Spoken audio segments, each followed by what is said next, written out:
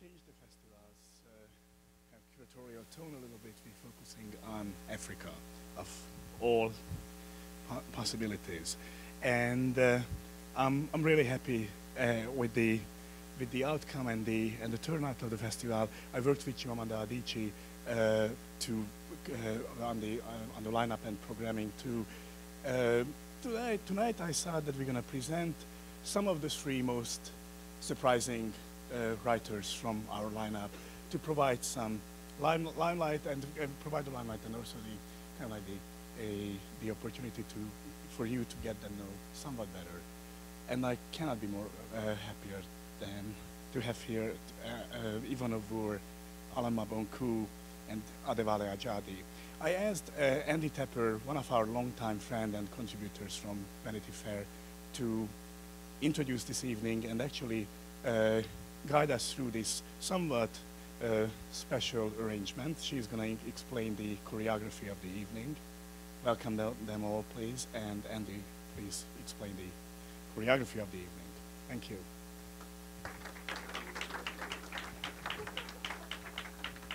Thank you.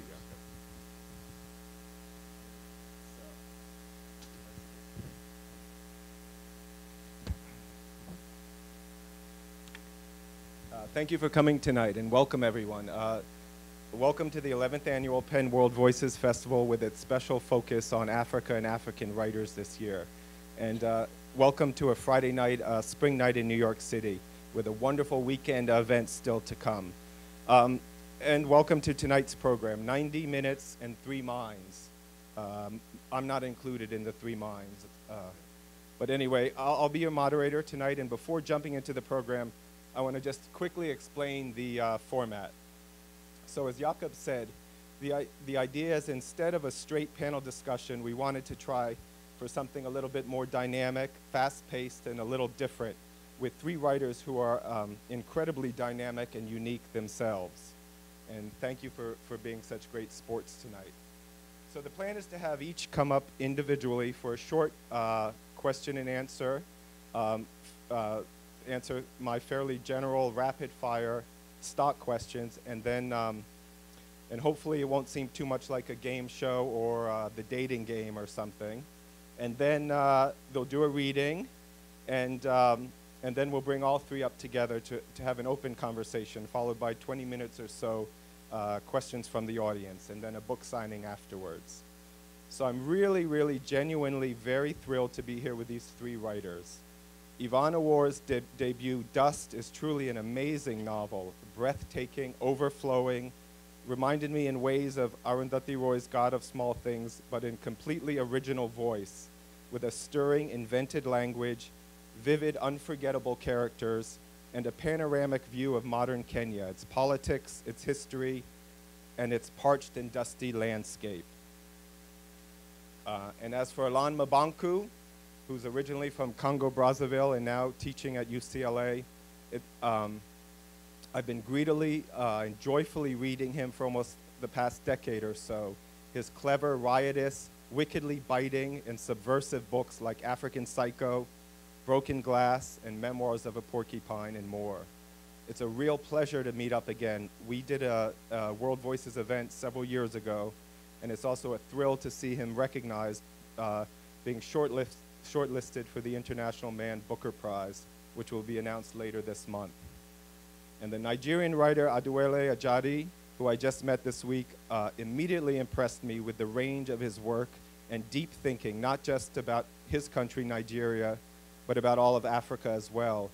He's written a historical play set in Ethiopia, Abyssinia, a nonfiction book on Nigeria in the 21st century, and is working on peace initiatives in the Niger River Delta, and produces a reality TV program set in the region as well. And I believe he's also now working on a novel, which he'll read from tonight, a work in progress. So let's get right into it. So the order we came up with is, the first penalty kick taker is Alain Mabanckou. So welcome Alain Mabanckou, please.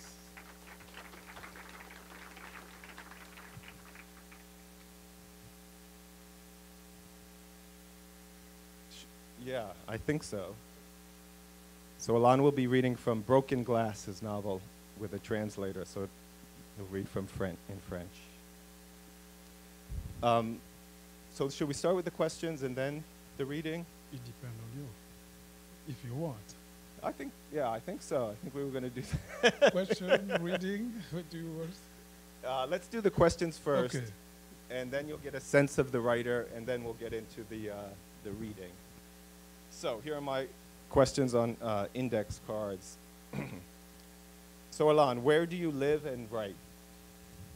Oh, that's Complicated. deep question. I think that I live with my character and I write with them. So we travel together because I can write in a hotel room, in a bar, everywhere. I know that my characters don't have a citizenship. I have the citizenship of my readers. If you are reading my book, you're gonna be for that time a Congolese reader. And that may be the great thing in literature, how to make like an American thing for a while that he is just a Congolese who is like going to Pointe Noire, Brazzaville, Congo River, and so on and so on. Do you have a desired audience in mind when you write? A specific audience in mind? No, because having a desired audience does mean that you are writing because someone is like whispering you something to do. You need to write that, put a little bit sex, in order to increase your readers. So I don't write like that. I write because I'm not feeling very well. So if I feel that sometime I would try to write, but things are not coming. Just to put like a music from the 60s, reminding me my own mother, and then I'm gonna see like the character who are like dancing, what we call the rumba congolaise, slowly and slowly, and all of a sudden you see the character whispering something to write, and then you're gonna be like in the mood of writing. So I don't care if I'm gonna be read by French people, by American, by Japanese, but I care just what I'm writing, if it fits, if I feel that, oh, that's what I wanted to express, and that's the character I wanted to depict. What language or languages do you use in your work?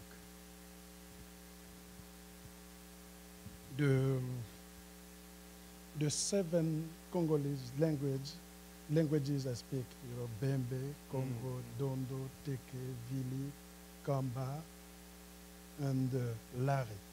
I speak 7 of the Congolese languages, but at the same time I have French. So French is specific because if I write in French, but the background is Congolese. Yes, the word are in French, but the substance are in African languages. What role does history in the past, distant or recent, play in your works? I like playing with history. In France, I'm known because I don't think that a black man should spend his time crying because he was a slave at that time. He was colonized. So you need to move forward. What is important for me is the present, even if I have to look back to the past in order to understand what to do for the future. But if you have someone who is just crying instead of building, then I think that is going in front of the wall. So my writing are about the present, a little bit the past, but mainly the future. And what is your relationship to the older independence era generation of African writers? And do you feel a connection or shared vision with a newer generation of African writers, across the continent and abroad?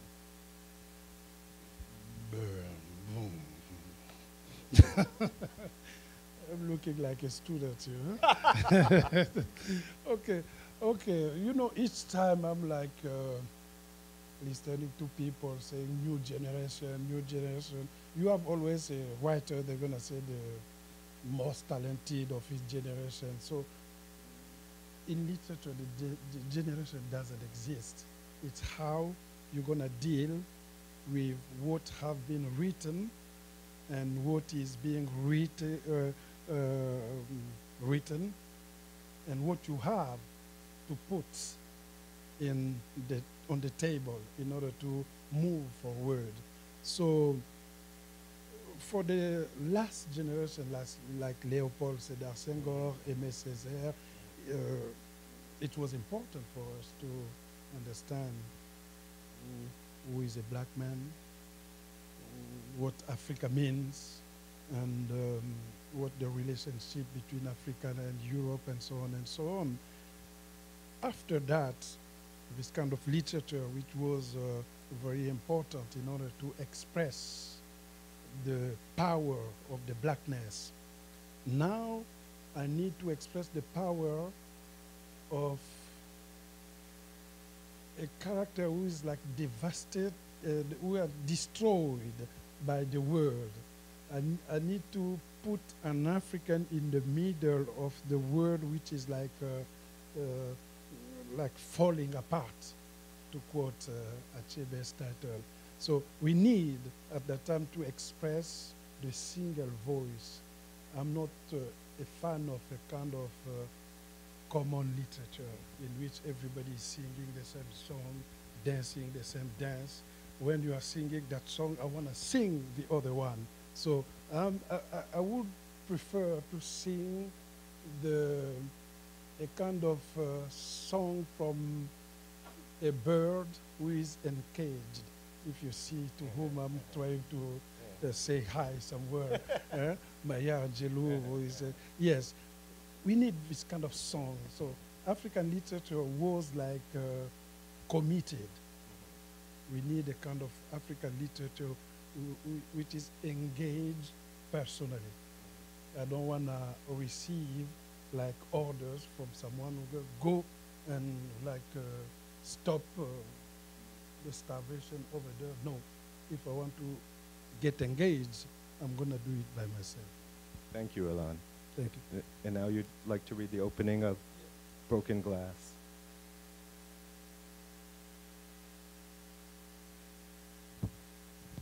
So in French, of course. Yeah.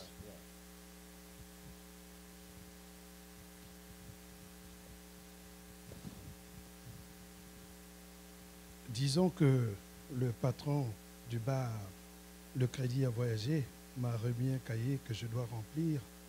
Et il croit dur comme faire que moi, verre cassé, je peux pondre un livre parce que, en plaisantant, je lui avais raconté un jour l'histoire d'un écrivain célèbre qui buvait comme une éponge, un écrivain qu'on allait même ramasser dans la rue quand il était ivre.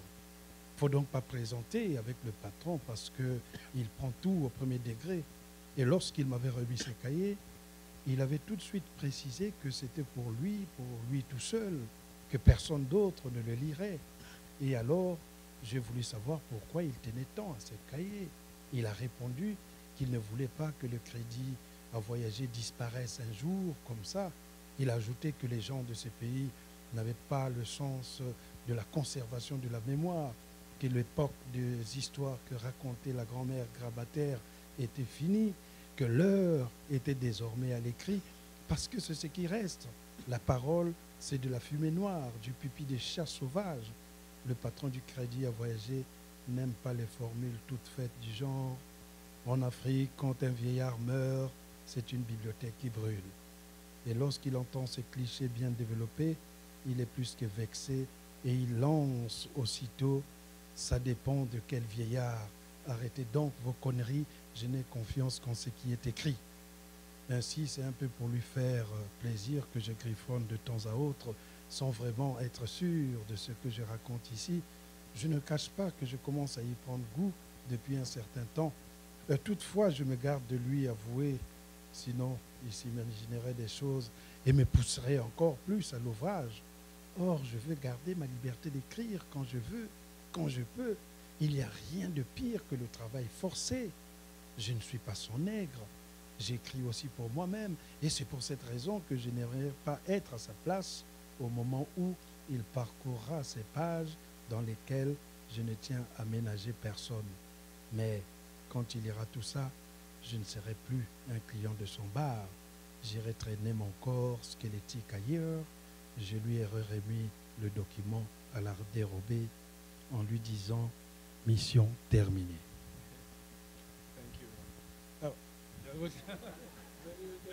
Ah, j'ai déjà les lunettes.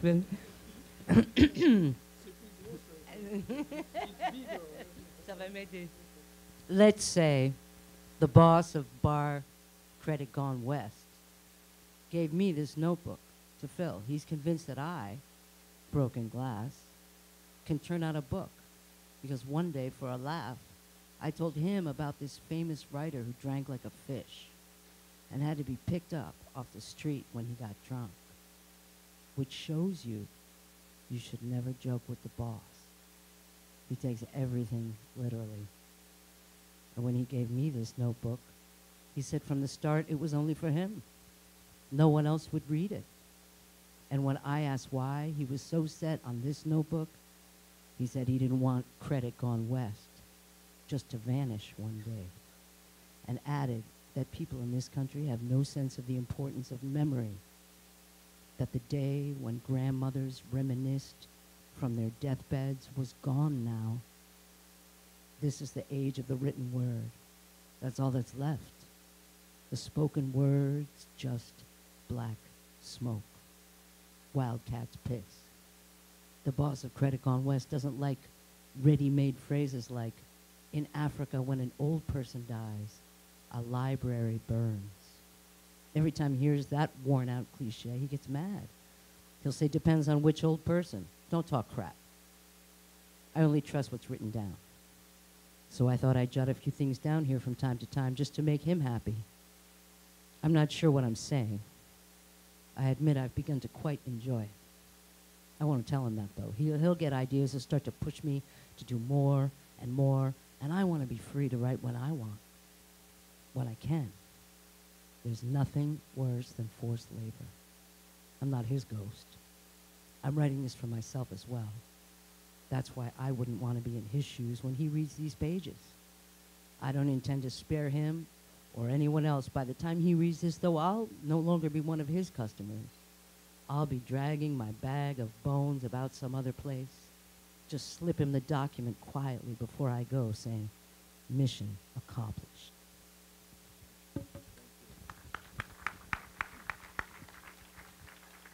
Thank you, Alain, and thank you for the translation.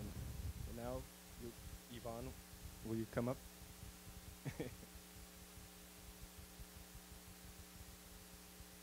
Right.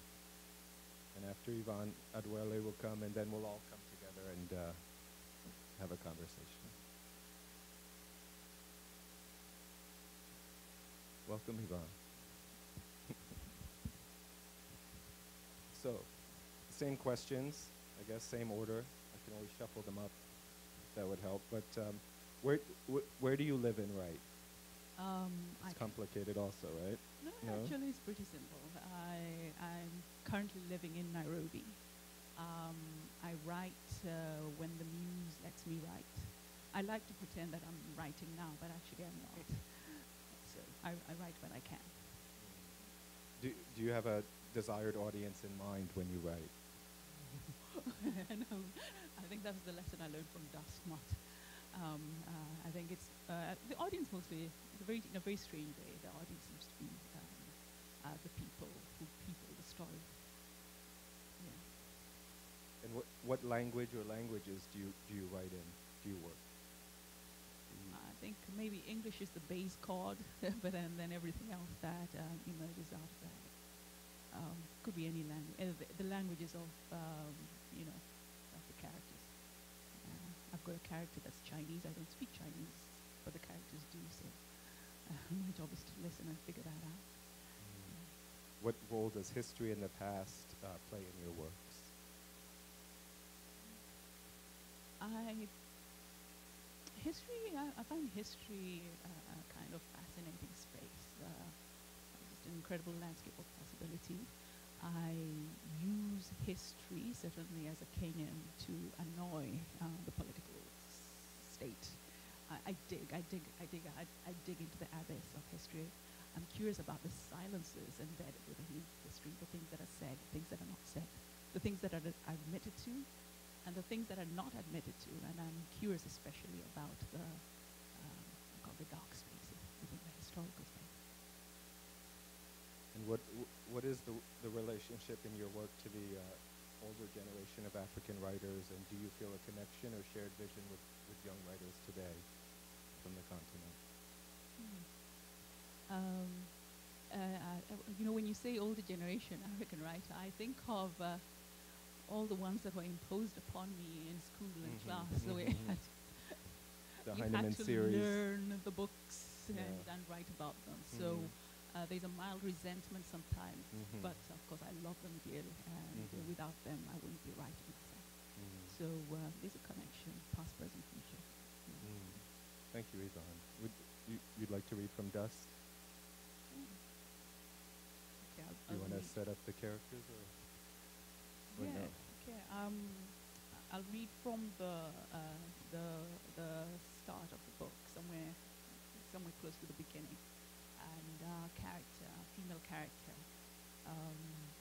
enters into the space where she understands that the people she loves, a person she particularly loves, is gone. Here, she could paint this, hold the brush as a stabbing knife. There, coloring in landscapes of loss, she could draw this for him, this longing to hear his particular voice, listening for echoes of bloodied footsteps, borrowing dead eyes to help her find him again. Here, jagged precipices of wounding, and over cliffs, an immense waterfall of yearning, falling and falling into nothingness. Her father, Agri Nipero Ganda, is a slender, dark stone statue in front of her. Only his eyes roam spaces, taking everything in, the emptiness too. Eyes reddened and popping out, shadowy tear streaks on an ebony face. His old policeman posture is intact, straight, stiff, steady. He's old-world dapper in a slightly shabby 1970s coat and a 1950s brown leather fedora. Tinged with the gray of age, clandestine wrinkles congregate at the corners of his eyes. As with so many men of Kenya from his time, his manner is genteel English colonial, stranded in time's paradoxes. A twist deforms Ajan's full lips. Here, the evidence. They are descendants of a lineage of living dead. Breathing in, she shifts her body to stare at a beige coffin, habitat of the new and unquiet dead, on a day when distorted election results will set a bucolic country afire. The outside world is drenched with human noises of accusations and counter-accusations, election rigging and the miracle of mathematical votes that multiply and divide themselves. But within their world, in a self-contained haunted compound, with its lone, misshapen grevillea tree upon which a purple-blue bird tweets, and where death prowls at 3:30. Ajan bends forward to listen to and for her brother, Odidi, whose story word had created vessels that always carried her into safe border. Hours ago, inside a morgue with its forgotten dead, the unprepared dead and the happy dead, a chill had turned all their hands a pale yellow, same shade as Moses Odidi Oganda's long, thick fingers. They had rummaged among the discarded dead in order to find and retrieve their own. Post-autopsy, after smoke-stained attendant had stitched him together again, father and sister had dressed Odidi up.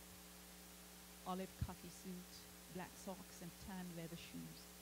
Purchases from a half-closed, guarded nearby mall, whose managers balanced the fear of waiting for hell's inevitable descent with a thirst to milk the last flow of money from panicking citizens.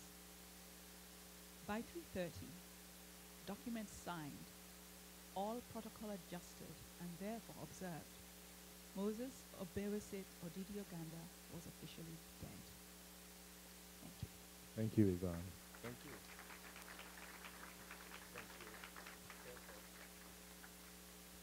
Adéwálé, you're up next and last. Thank you.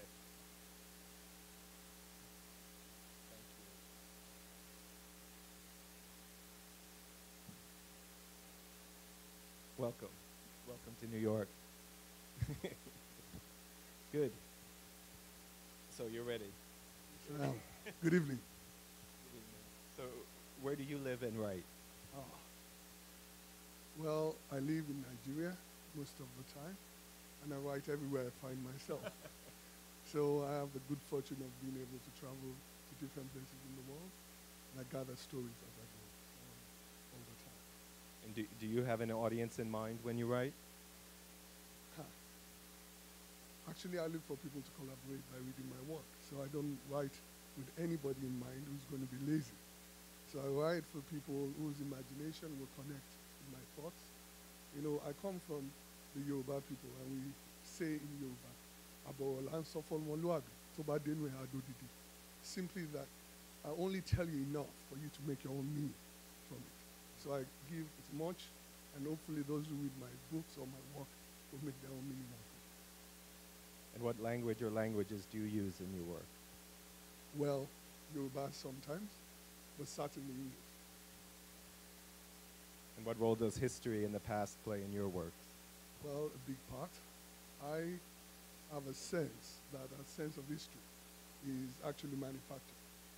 And I also think that we can see the same thing from many different lenses. So there is a sense that my life is a continuation of the contract with my ancestors, myself, and posterity.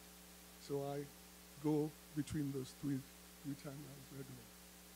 And do you feel a connection to a previous generation of African writers? Well, in a sense, I don't, because writing is a very lonely work. I don't have any sense that anybody who doesn't share my values directs what I write. I have a respect for their effort. I'm always curious about what younger people are doing. And I essentially find that there is a collective in Nigeria of young writers who write poetry, stories, and such like. And I find them fascinating. Thank you. And you're going to read from a work in progress fiction. Yes. This is still a work in progress. And most certainly, this is about somebody whose husband was dead, and she's been put in a sanatorium, accused of defiling his body. So she's writing a diary as part of her therapy. As I sat opposite him, I felt this unshakable sense of destiny, watching him settle into a seat. His facial expressions changed between concentrated confidence and slightly open-lipped tasting smiles.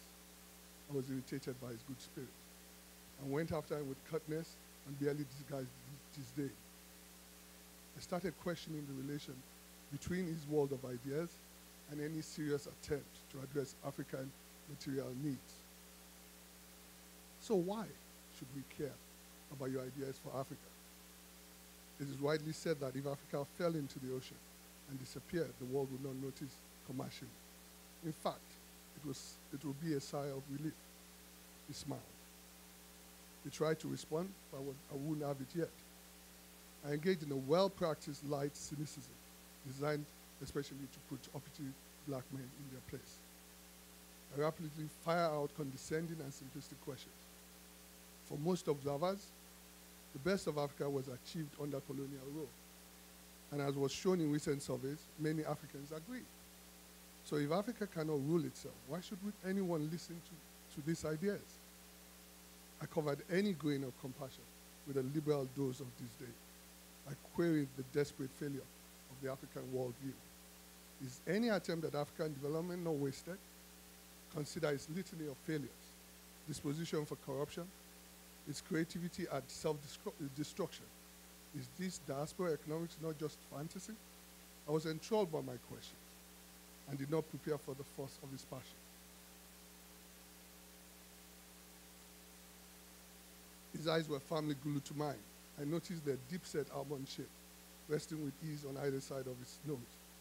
I felt embarrassed by the level of physical detail. I was willing to take it.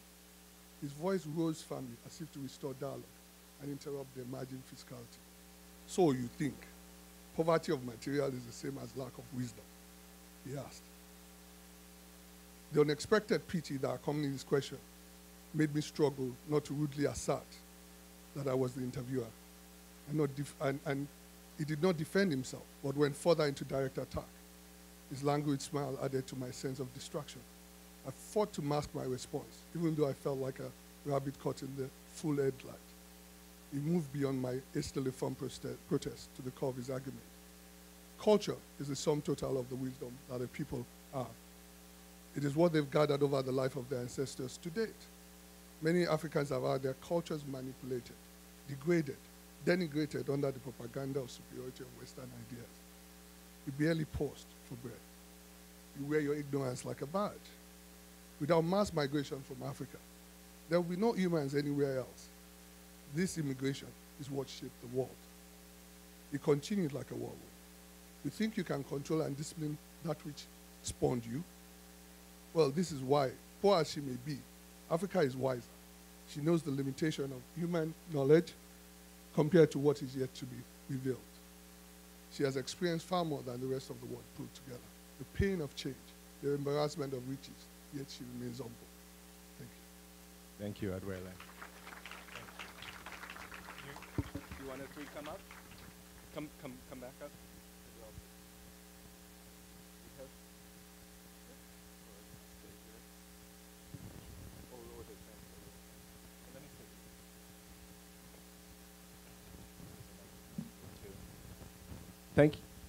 Thank you, all three of you. Are we set? Thank you. Thank you, everyone. So I just wanted to start with maybe you, Alain, Broken Glass. The character Broken Glass is this writer, and I know it's very important, the writer figure. You also have in Memoirs of a Porcupine, he's writing. But at the same time, you're also mocking and subverting a lot of the literary traditions. Negritude and other writers. But so tell me about the writer figure in your work. As I'm thinking, Broken Glass is the main character is a writer. African Psycho is also a novel in which someone is writing a diary, book. Right? Yeah. Memoir of a Porcupine as well. And I think Blue, White, Red also. I think I need to find a kind of alibi in order to write a novel. So instead of putting my own life in risk, I often hide myself behind someone who is writing. So I need to be like someone who is watching television in which someone is watching television. So that my writing. I need to express how the writer could be the main character of the book. So it's easy for me to begin like that because the writer is the person I know the most in the world. I know the sorrow, the pain, how to write, how it's very difficult to write the first word. Sometimes you are so excited that you're going to dance because just to find the word C, S-E-A, which is a word for someone like me living in California, it's common. But sometimes you're going to spend 3 days just looking for the word C. So writing for me, like in Broken Glass, was like a challenge of writing. So finally, all my writings are about writing, how to deal with someone who is trying to write in order to testify the realities of his continent. And Yvonne, about Dust, I mean, it's such a full novel encompassing so much history and multitude of characters, from the Mau Mau period to the 2007 election violence, right? How was this novel born? How did it come about in your mind? Was it after the violence of 2007? Not really. No. It started around 2005 when Kenya went through its first referendum. And I was very conscious that the narrative that the press was putting out in terms of the state of the country was not the reality I would hear on the streets. Sometimes I'd walk the streets and just eavesdrop. I do a lot of that.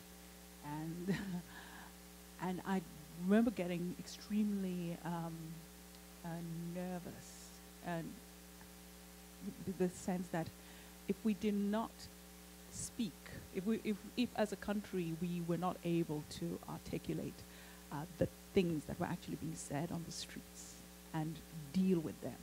That was 2005. I'd say that we were rushing towards a precipice. I was so frightened that we were going to detonate, which we then did in 2007. Adéwálé, I wanted to ask you about the nonfiction book about Nigeria in the 21st century.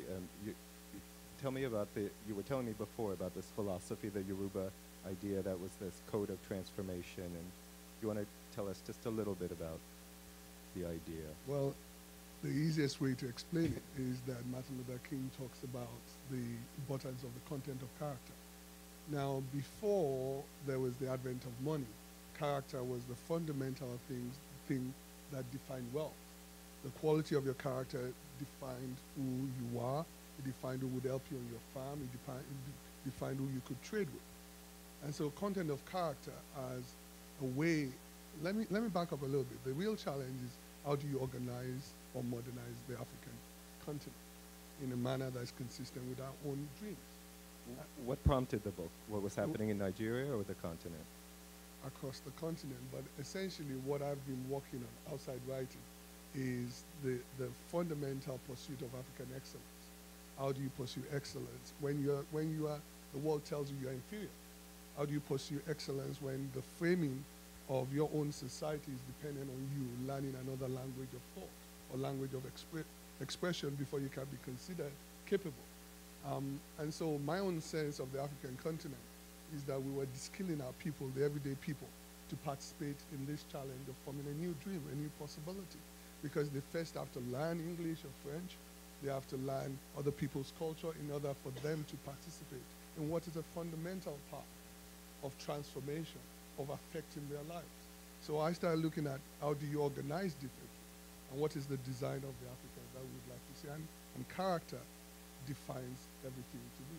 The quality of the character, the content of the character, the evolution of the character. So the concept of Omoluabi is about character plus choices defines your destiny.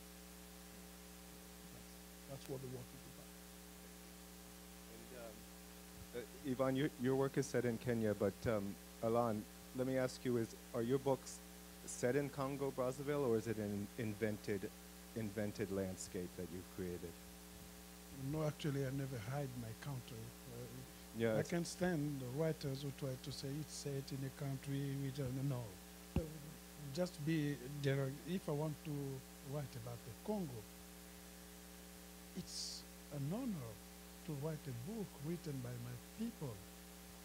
If I'm a writer, it's just because or thanks to the Congolese people. Why I'm going to try to create a kind of no man's land in which people are talking a kind of broken language. No, I'm going to write with my Congolese flow. It was like, it was a challenge for me in 2010. I had to translate the book from Izondima Iwela, Beast of No Nation. Oh yeah, you translated that. In French, yes, from the Edition Olivier, because, just because in Which France, is Nigeria. in France, all the translators rejected the book because of the language. It was like broken pidgin and so on and so on. So I read the book in the pidgin. So I say that I don't need to translate the pidgin from Nigeria. I have just to give his narrator the Congolese way of speaking. So it was a book fit for a writer. So if you read Izondima Iweila in French, the sound is Congolese. But if you read Izondima in English, the sound is from Nigeria and so on and so on. So I think that sometimes we have to be proud of our countries, even if we are in the darkness, like some people say. But I'm a Congolese. I'm proud to be a Congolese. And my novels, so my novels are also sometimes Congolese, and they follow the way I'm living. If I live in California, oh, let's go over there. Let's try to give a little taste of Congolese way of living in California. We're going to do that. In Paris, So, Paris as well? yes, so Broken Glass is in the bars in the Congo-Brazzaville. Mémoire de Porcelaine as well, Bleu, Blanc, Rouge, Blue, White, Red, because of the fact that I moved from Congo to France and from France to United States. All Lumière de Pointe Noire. Pointe Noire, which is like the second city in the Congo, the lights of Pointe Noire. So I saw Congolese people say that, oh, thank you for making known throughout the world the name of my native city. That's good. So why I'm going to change the name of Pointe Noire just in order to be in the wave, in order to be celebrated like someone who is doing the word literature, which mean that you're trying to wash your body in order to appear more, less black and more white. So this is not my way of thinking. If I have to write Congo, I'm going to write Congo sometime with C-O-N-G-O, sometime with K, like the kingdom of the Congo at that time. I wanted to ask you about language. I mean, both you and Yvonne, you really kind of recreate, what you do with the English language is very unique, and what you do with French. Right? I mean, Broken Glass has no punctuation besides commas, right? But Yes, tell me about the language, how you reinvented French and what you've done to English in Dust. Yes, Broken Glass doesn't have like punctuation, just the comma. I use only the comma, just because of I'm from the Bembe tribe in the Congo.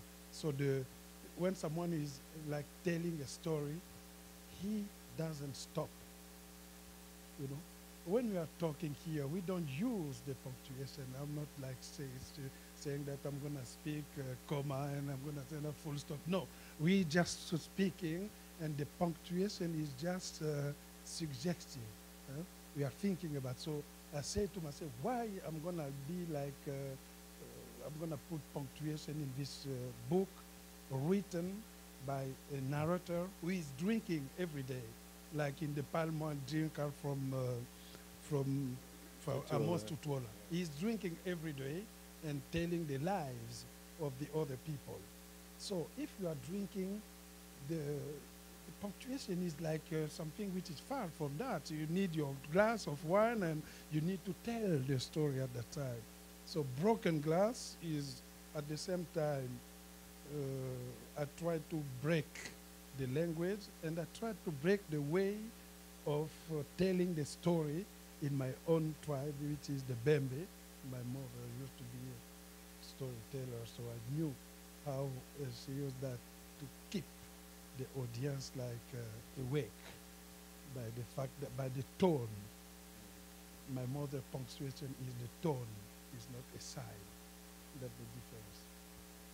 I write with the tone, not with the sign. And Yvonne, tell me about the writing of Dust. I mean, it's a very idiosyncratic writing of English, fragmented. The fragmented style. Well, I don't know where to start with this. Well, I would say maybe first of all, I'm fascinated by the malleability of language, and also particularly English, and what English has become in the different landscapes in which it has found itself. In another forum, I speak about Englishes. I imagine dust. Heard the story very much as a story of the landscape that informs in the Kenyan landscape, and use the way of speaking that is of that particular space, the English that becomes of the Kenyan landscape. So I don't know if that's what you're kind of asking, but yeah. But you mix English with Gikuyu and other language. I write the story the way Kenya speaks English. We tend to be trilingual on average. Every Kenyan tends to be trilingual, and we traverse the spaces of language, so we can have a conversation, and 4 different languages will cross a particular path in order to communicate something. It's beautifully written. It's a wonderful book. Thank you.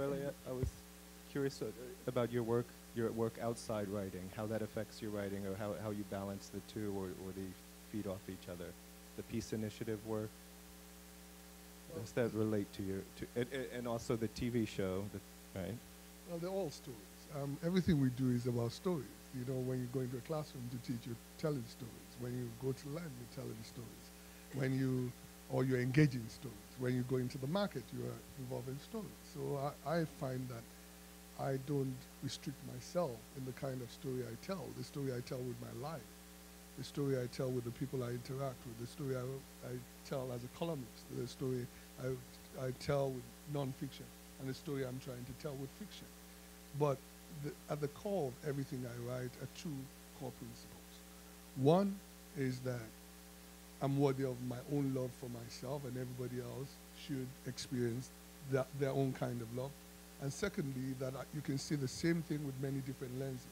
And so long as I'm expressing myself with an authentic lens, it doesn't have to be a lens that I believe in, it doesn't have to, but it's authentic, then I have something to say. I have something unique or something different to say. And I'll say it in any forum or any medium. But for example, the TV show, the reality TV show, what are some of the storylines? Well, essentially, it's about the Niger Delta, which is the oil-producing region of Nigeria. And for many years, there was conflict in the Niger Delta. And the conflict ended with an amnesty, but there were young people who had grown up within that conflict and whose sense of solution or character was really their grand narrative was about the conflict. So we were trying to open up new narratives. So we taught them to be filmmakers. We taught them to find stories of their own. We taught some to be journalists, and we were covering the transition.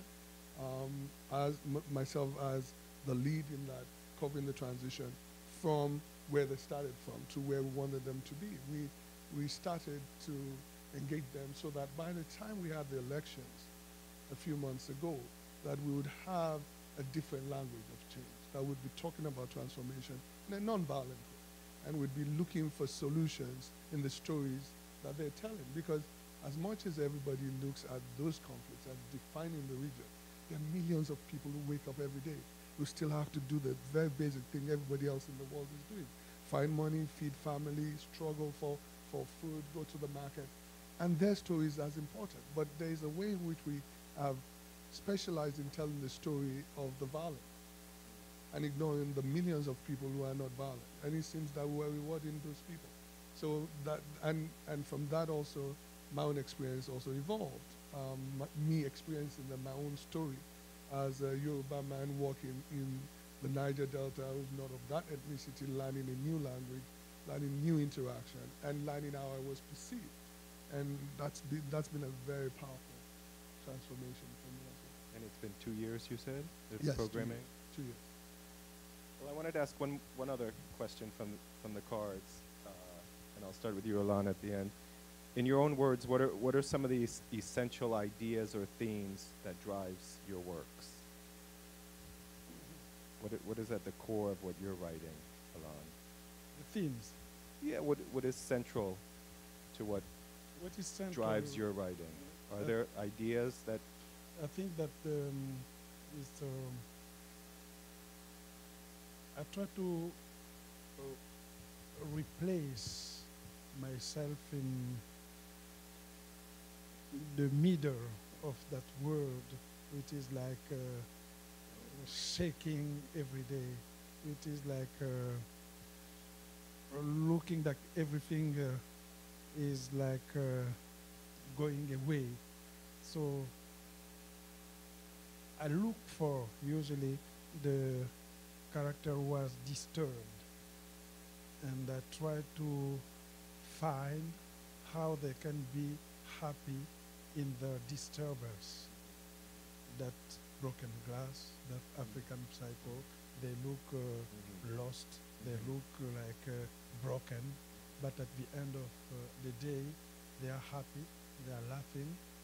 I don't want to depict a kind of dark Africa. Even when I'm dark, I manage to keep a little laugh Yeah, somewhere. you certainly use So humor. we can say like irony, laughing, and maybe disturbance.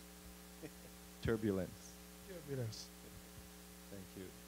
And Yvonne, when you think of your novel and your works, I guess I entered into the world of story to grapple with the questions that I have about life, and these are the fundamental questions. What does it mean to be human?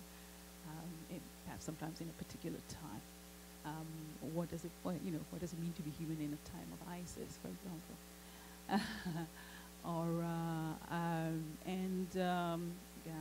I'm a coward, so since I'm a coward, and I let my character go through the things that I wouldn't dare go through. So that's mostly around that. Around that particular question, do all my teams evolve. and can I ask you, are you working on another work now? And Yes, and I when am. you won the Kane Prize, Yeah, one early, thing. was that the beginning of Dust? No, No, that was no, something that very was, that was different. something else, yes, entirely. A short story. Yeah, long short story. And Adéwálé, is there a central idea in your work that's driving it? Well, disruption.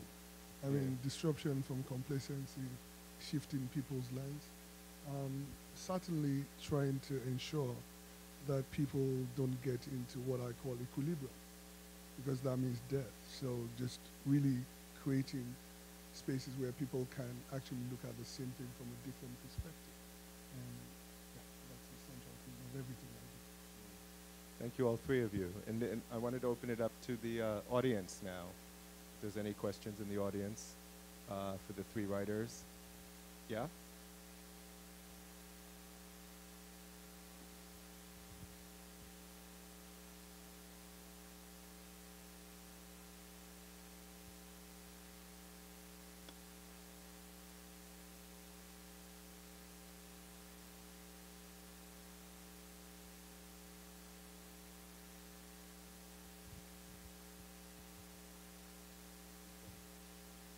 I went there.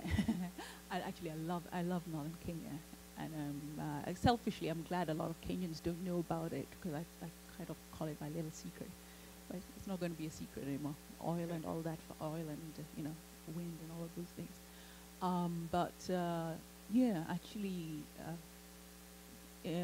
I've got a high maintenance muse, and that demands that I actually go to the place that I want to write about. So I went there. But about the other research, there's always a temptation. I will talk a little bit about that. So I could research northern Kenya, then I could research sand, and then the meaning of sand, and it went on and on. It's a very fascinating process that also contributes to the procrastination journey. Are you from Nairobi? Yeah, I am a Nairobian. Yeah. Questions? Yeah?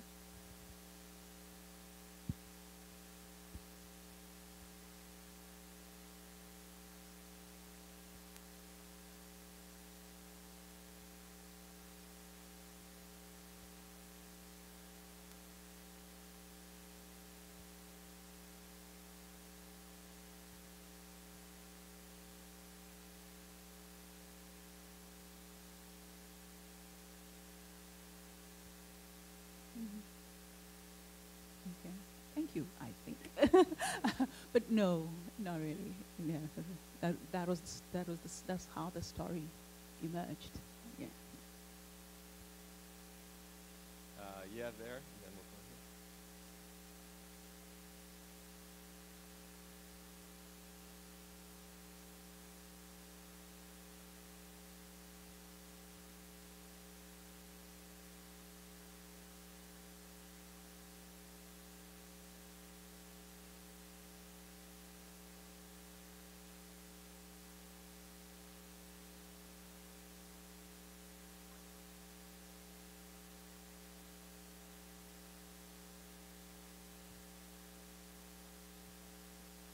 Adéwálé?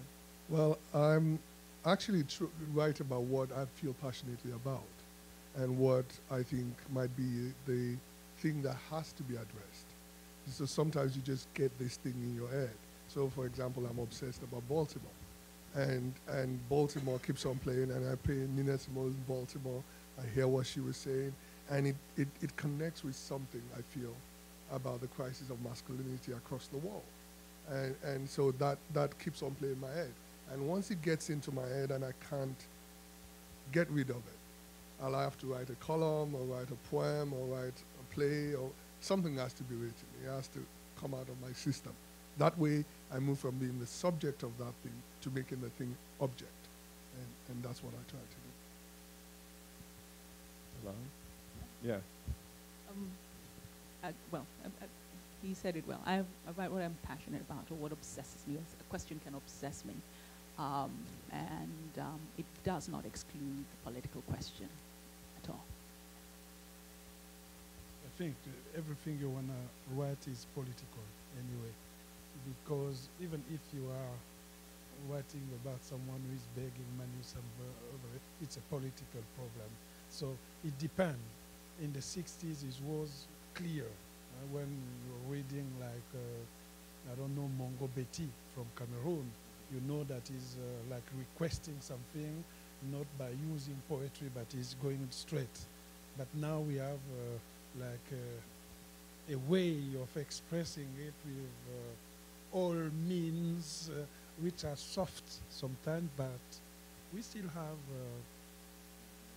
political writers. I think about Wanaina from Kenya, yourself, Abdurrahman Waberi from Djibouti, Patrice Ganong from Cameroon, and so on. We still have this kind of energetic writers who are going to speak and write deeply. But I can't imagine someone writing a novel just in order to depict the snow, how it's great, and how the bird are singing differently today compared to yesterday. It's always something, yeah. Oh, yeah, this question.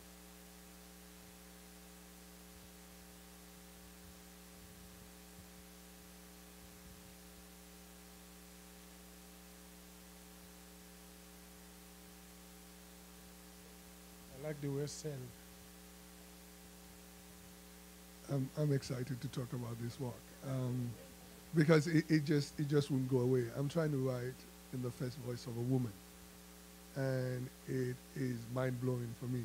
There are times when she makes all the sense, and I could feel her, I could express her, I could walk around and things like that. And there are times when I just don't get her.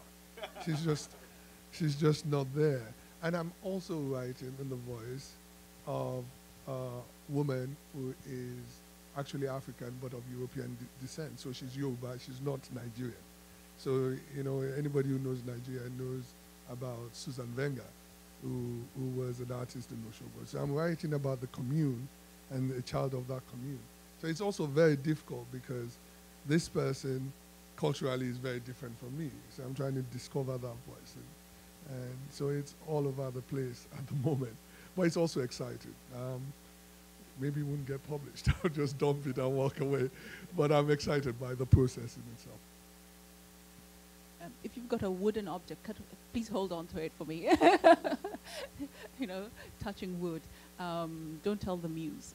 The last time I told the muse, you know, I said that this is what I'm writing, and I thought I was going to finish it in 5 months. That was 7 years later. So, in secret, I'm working on a new novel. I've seen the beacon of the, of the last full stop. An Indian Ocean story. I was looking at that particular space within the African space, the African Indian Ocean. It's a coming of age story. And because I'm passionate about the Indian Ocean, it feels very indulgent and it feels like I'm eating fudge all the time. So, but I hope the publisher will like it. Where do you have to travel to research this book? Sorry. Where have you had to go to? Oh, well, I lived in Zanzibar for a while, and then I'm off to, such suffering, Pate Island, Lamu. Then I need a brief incursion into Turkey and China. Yes. And Alain, I mean, you can say what you're working on now, but also what's coming out in English, because we're Yes. behind. We're behind on your works, right? Yes, I have a translation of my book Lumière de Pointe Noire, which is going to be The Lights of Pointe Noire, which is my return in the Congo 23 years later. A novel or memoir? It's a mix of novel of memoir, so it's going to be released here in the United States on March by the New Press. I think Carl is here, the publisher. Next spring. And by the meantime, for the French reader, I'm releasing a novel on August in French called The Petit Piment, which is the story of a kind of Congolese Robin Hood over there. It's a version of Robin Hood from the Congolese perspective. That's going to be released in French on August. And in England, you've had books published that haven't come out here, UK, right? the The light- UK Serpent's yes. Tail books, right? They're going to release The Lights of Pointe Noire. The other on one May. is the Tomorrow I'll Be 20, is it? Done already. It's In the already UK. done. The Light of Pointe Noire. There's a question here, yeah.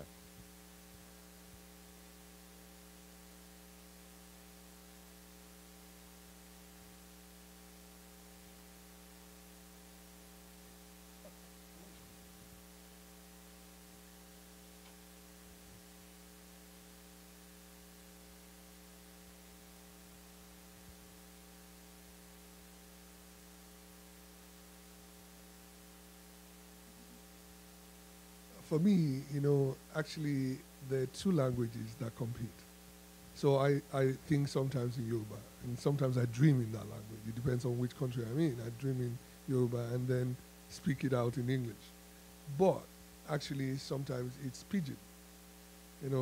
Especially because I live in the Niger Delta, Pidgin is very easy. It captures something that I don't think English or Yoruba captures about what is evolving. And actually is, creolized English, so it's across the continent in a way. So those are the two languages I think in. And so I struggle with the full stop as well. Because I'm more someone who speaks to something rather than the story comes in my head first, then I start to edit it down and try to put it in a more linear language.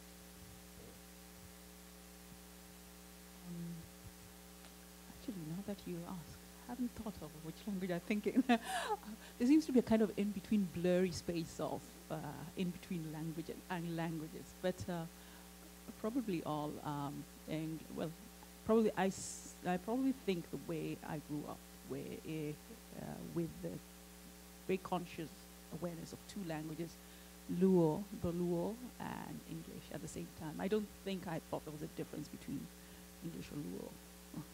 So that's probably how I think as well. I think in Bembe, because we are like 4 million in the Congo, but we have like 42 major languages. 42. So in order to be in peace, you have to speak like 10. I speak just 7 of them. So because my mother has her own languages, the language which is Bembe, my father is Kenge, but my uncle and my aunt, they have the Teke. So we speak all those languages. At the same time, I'm not thinking about the fact that what about French? For me, French is like an African language. I found it on the street when I was a kid in the Congo. So it's like the Bembe, so it's just because it's a little bit cold because of the winter or something. But for me, just an African languages which came over there with the shame of the colonization and so on and so on. And then, if I had to write something, I need maybe to mix my own sources so that French people are going to say, oh, he's trying to invent our language. But it's not their language. It's just my language. I'm trying to create the way of explaining my thought otherwise in order to be in peace among those languages. So I don't think that my French is the same French than Michel Houellebecq or Christine Angot, the major French writer over there. My French does have something which is like the dust of the Congo. To quote your test, I have that dust, which is very important. It's gonna give me my own way of dancing. They dance over there with 2 feet. I dance with just one. So that's fine for me. My French is like that. But it does remind me of some of the writing like Patrick Chamassois in the Caribbean, some of the Creolite writing. Yes, Patrick Chamassois or Raphaël Confiant with the way of using the Creole. And you can go even in Haiti with the other, or in Nigeria. I don't think that the English, call it a league, if the same is not Shakespeare or no John Le Carré. No, it's something. When I'm reading like Chinua Achebe, I'm not reading in English. People think that I'm reading in. No, I'm reading another language. Each time a writer is writing something, he is inventing a language. Even in Yoruba, the day you're going to write your novel in Yoruba, you're going to find someone who is 80 years who's going to say it's Yoruba, but not Yoruba. Absolutely. Yes. I mean, I was thinking while you were speaking about how I use please. You know, I would say, please help me do something, which is really Yoruba. Joba Miche, you know, and using we, you know, a collective when actually speaking to someone who's older. So when I write it, it'll have to come out that way. So it's not. So there is my English, and there's Nigerian English, yeah. More questions? How about right here?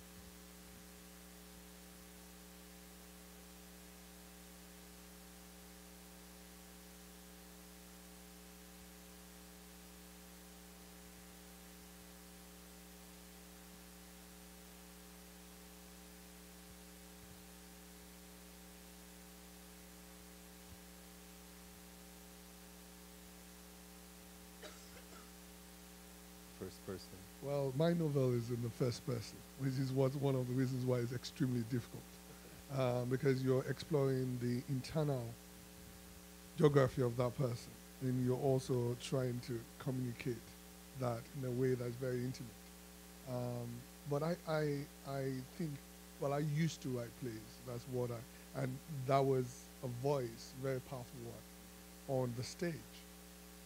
So if I talk about Abyssinia had to be in that kind of first-person narrative quality. So I'm kind of used to that.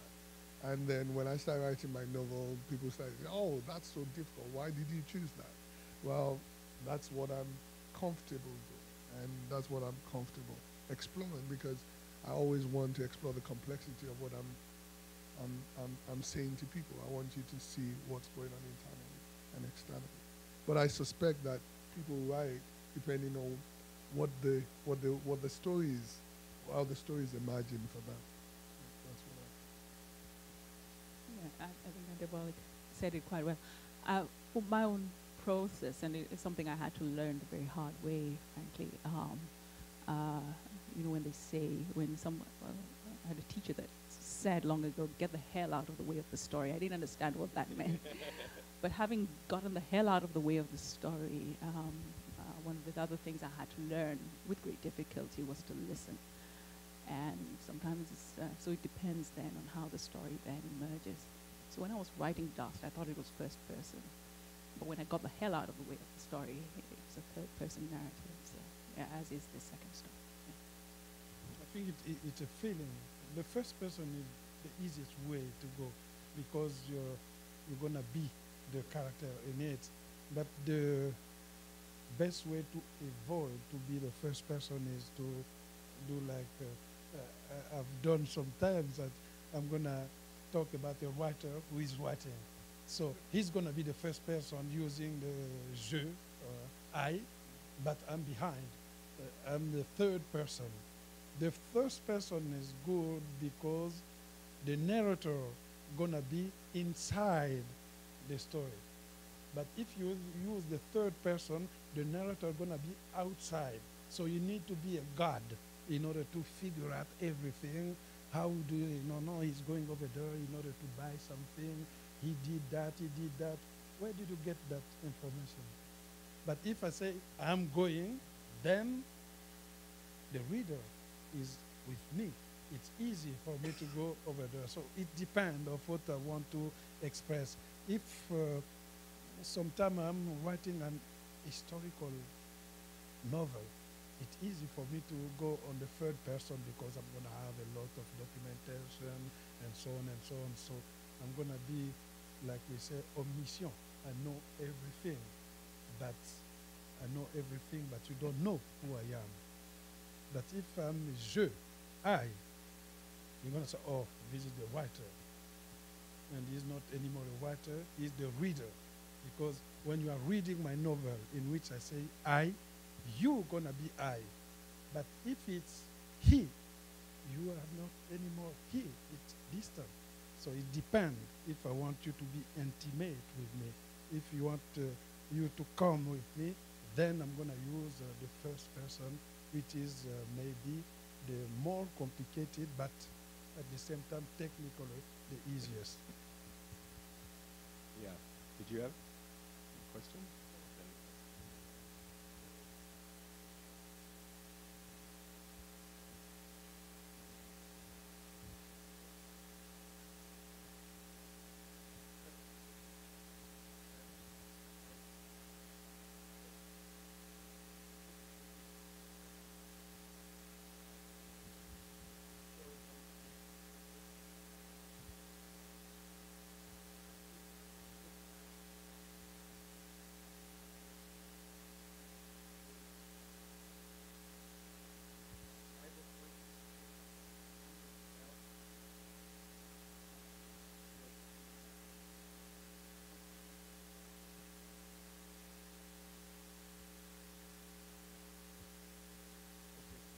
For me, you know, it's okay. You're the Yoruba, so Yes,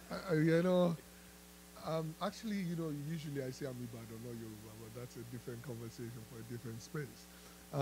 But I'll talk about Ibadan. And there's something we call Rara, which is poems that capture the essence of the spirit of the moment, tells history, and covers both history and the sense of being. And there's a gentleman who's about 85 and is the last of the Asuraras, is the last of those people who would come at about 6 a.m., stand at a distance from the house, put a hand to his ear to get the acoustic right, and then start to tell me the history of my grandfather, my great-grandfather, and all of that. And I did a small video about this for myself because I wanted to capture that. Having lost my parents very early on, he's the only person that knows the history of my people, of my own family, of my own clan. So I think that there's something about losing a lot of those powerful things, those cultural, rather than tradition, because I think tradition is lazy. It's a very lazy thing to say, my father did this, I'll do this. But culture is powerful, it's very dynamic. And there are so many things that speak very powerfully to the sense that Africa has something really special, that the world will lose something if those things disappear. And so I have a very strong sense of that. But at the same time, what do we do? We were talking on NPR today, and there was a talk about having academies to capture some of these things. But they're too dynamic for that. They're not things that should go into museums. They're things that should be academic. They're things that need to be practiced. They're crafts. They're exciting crafts. So, well, one of the things I'm taking away from New York is how do we keep those things, not to make them exotica, but to actually give them life and to give them meaning in the 21st century. Did you want to add something, Yvonne? Yeah, actually, I think I would defer a little. It's a whole. I think the question of if a tree falls in the forest and you're not there, did it fall or did it not? The voices have always been there, and just because and the West is only taking interest in it now because China is interested in Africa. That's my opinion, frankly. Really, that's a reality. We were never interesting until China found out, until we improved China's economy. Voices have been there, and whether we just happen to be in the current, in the flow, something's happening. Our stories are suddenly interesting, but I don't know. Quite frankly, I don't think we care that anyone paying attention here. It just, and our books are selling. That's why we're here. It's not. No one's doing anybody a favor, really. And like I say, the voices have always been there. Whether we notice them or not is quite irrelevant. Thank you, Yvonne. Anybody? Did I see? Thank you. Right here? And then in the back.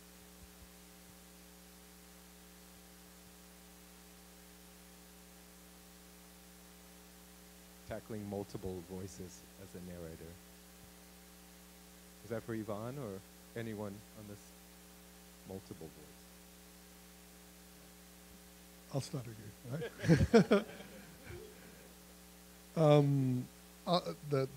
The one thing I've written that I like all the voices and also different timeline is Abyssinia. And in Abyssinia, you were talking about the Emperor Theodorus' time, and he was talking about the invasion of the British. And it's based on a true story of the Prince of Abyssinia, who was buried in the grounds of Windsor Castle, and who was adopted by Queen Victoria. So I had to write 3 different eras. One was the 18th century, and then the later 18th century, and then the 21st century. And they ran parallel to each other. So the narrator would be talking in the 21st century, but was dealing with something that happened before and something that was imagined that happened to the son afterwards. And I think it's, as was described earlier, that when the story is imagined, you're always looking for the voice that is fit for purpose, the voice that articulates and hopefully has that elegant simplicity to communicate what you're trying to say without it being contrived. And so I think that voices can multiply based on that. So for me, it is who's telling the story and who best tells the story. And it's actually, I don't think that's really unusual if you look at life. You know, when you're experiencing something, there are so many roles that you play. So I play a role as a father, I play a role as a husband, I play a role as a writer. And when I'm saying something, there's another voice still saying the same thing in a different way. You know, it's always happening. So in trying to express those things, sometimes it's required to express them in that layered way, in that complex way. Okay, I can't resist it. I hear voices, said the village man. I hear voices, said the village madman. I hear voices, said the writer. In the process of writing, certainly for me, it's fascinating how one enters into a world that's occupied and inhabited by all sorts of people, and they have their ways and voices and tones and I like so. I think one of the hardest, but I think one of the best lessons I learned in the writing process was listening, eavesdropping quite a bit in order to be truthful to the variety of voices that emerge in a process. Thank you. I think that it's also the freedom of the character in the novel. It's gonna dictate you this kind of multiple voices in your writing, and even if in the novel it's looked like just one character is trying to explain the story, but if you look closely, you're gonna hear a lot of other voices who are over there. So not everyone can handle the voices like did Gabriel Garcia Marquez, Naipaul, or Faulkner, and so on and so on. It's good to put tons of voice in your novel, but how you're going to deal with them? So I think that each time, if I can limit the number of the voice, that's what I do. I said, okay, just take that voice and give the end of voice, and the voice, and so on and so on, in order to be like the master of what you are saying. Too much talk can destroy what you are writing. In the back, I think we have time for one or two more questions. In the back.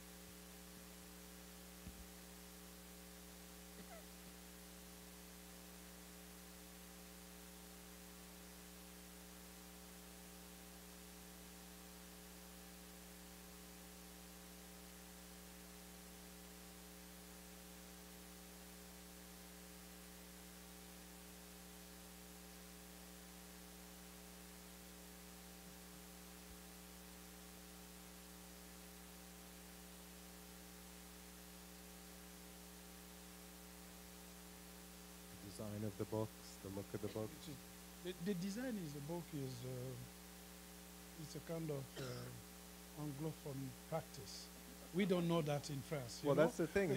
Yeah. Your edition of Broken Glass, the French edition is just. Yes, but the translation, in France. But the English one is the illustrated cover. Yes, when I publish a novel in France at Gallimard or Le Seuil, they don't put Le Clésio say that this is the greatest. No. Because people are going to say, yes, but we need to check. Yes, that's the problem. But your culture here, as reading that, you need to be like accompanying. You may be, you always say, look, Naipaul said that about it. Oh, I'm going to buy it. But in France, we are like reluctant. Modiano said that, no, maybe he drank that day. We're going to try. Yes.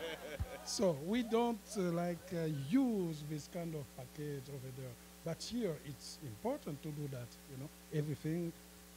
At the time, I think in the 70s, the book has, in Gallimard, you have just the name, Le Clésio, the title. You have it right there? What?